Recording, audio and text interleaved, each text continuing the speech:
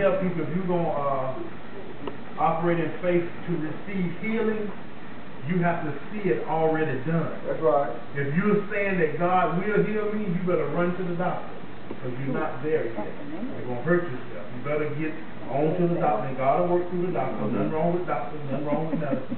God will work through all that thing. But if you want to, if some people make a decision, well, I'm just going to let Jesus be my doctor.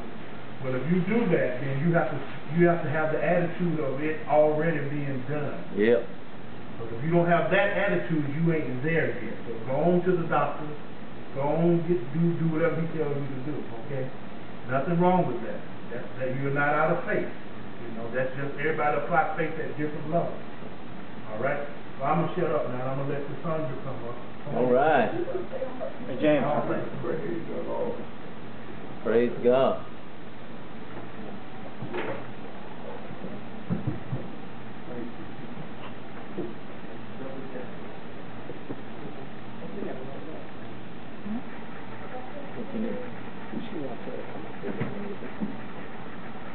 Huh?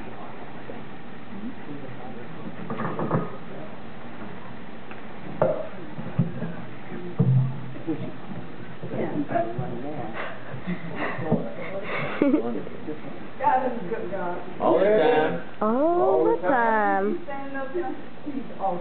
Hallelujah. Praise the Lord. Oh, thank you, Jesus. Thank you. Come on, somebody. Amen. But you, Lord. Yeah. Praise the Lord. Praise Him. You know,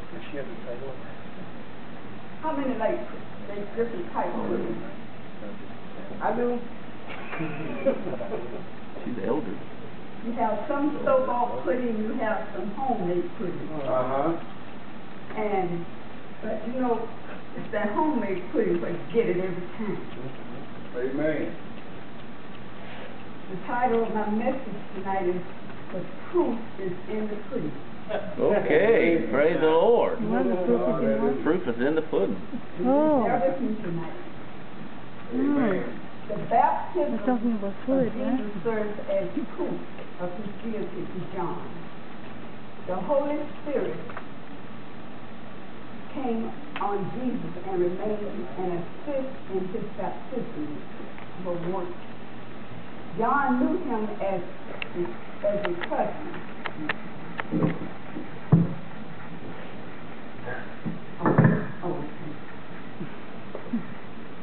John, There you go. the first chapter and the 31st through the 33rd verse. Okay. John? Mm-hmm.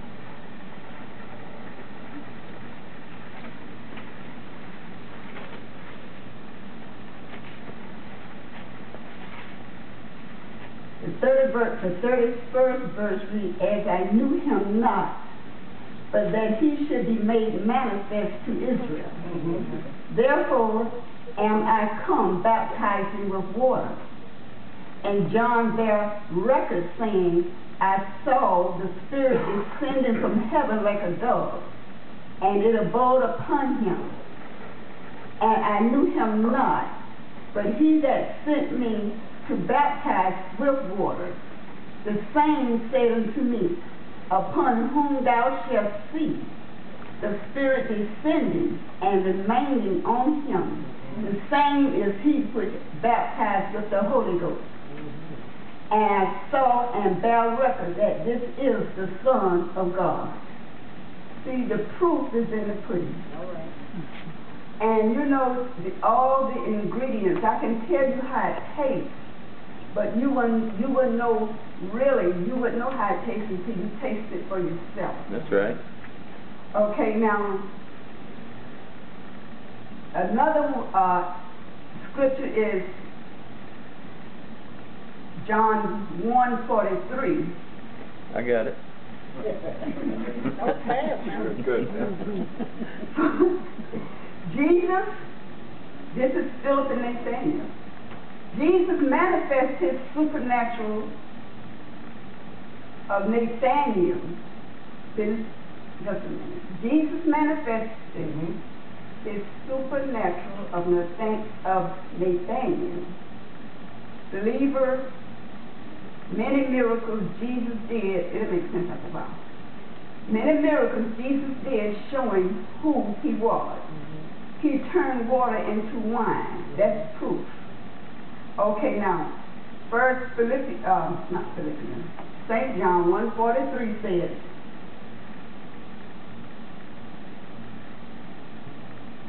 the day following Jesus would go forth into Galilee and findeth Philip and saith unto him,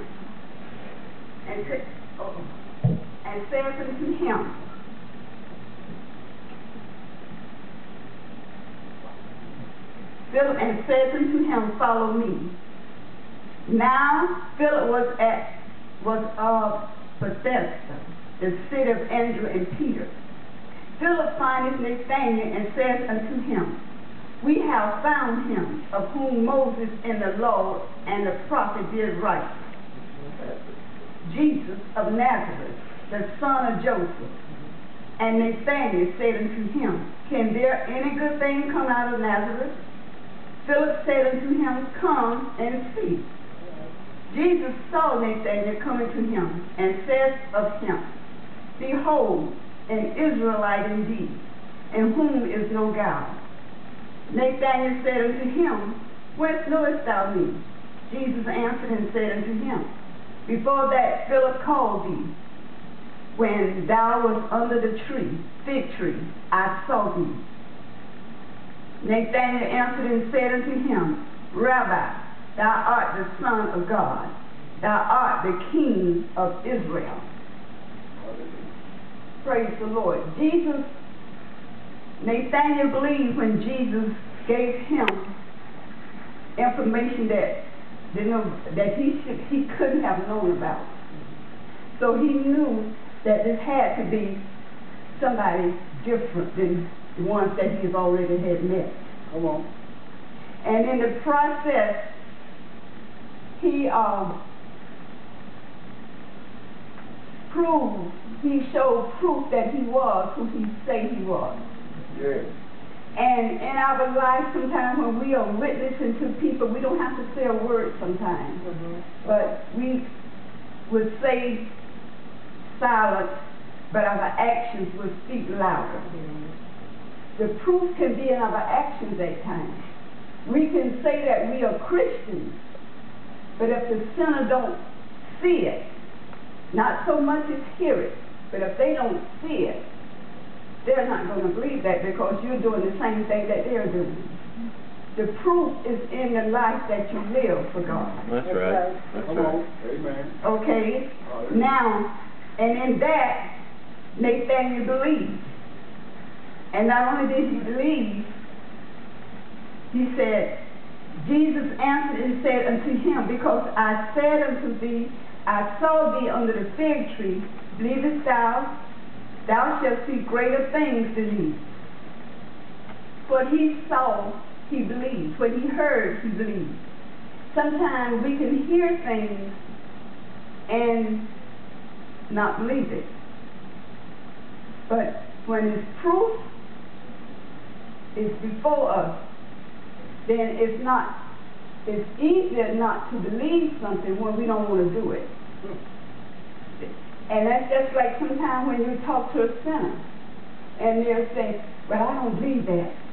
Then if they believe it, they're going to be condemned of what they're doing. Come on.